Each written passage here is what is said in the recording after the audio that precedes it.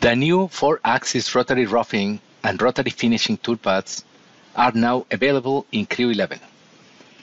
These toolpaths can pass 360 degrees and can be used on screw-type parts. They are useful in automotive and oil-filled crankshafts, camshafts, and drill heads, for instance.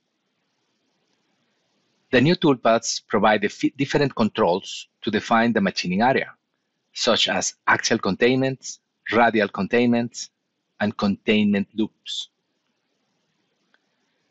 The supported tools for these toolpaths are end mill, ball mill, and bull nose mill.